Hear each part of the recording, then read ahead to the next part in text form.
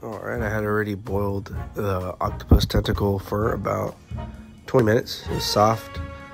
Got a toothpick and it went in and out no problem, so I knew it was ready to be grilled. So here I mixed some Old Bay, some paprika, some pepper, some olive oil, some oregano, some rosemary, and I mixed it with oil and I brushed it onto the octopus just prior to grilling. And here I am grilling it next to some tomatoes and some peppers that I was going to use to make a molcajete salsa. It was a quick grill. I did about 3 minutes on each side just to kind of heat it up.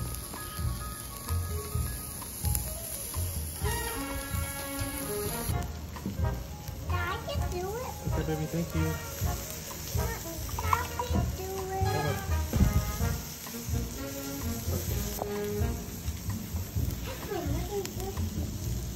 And I did brush it with that mixture a couple times while I was on the grill, and it was really good. It was really soft. Highly recommend this. You could even use that for fish. That was a really good marinade / rub.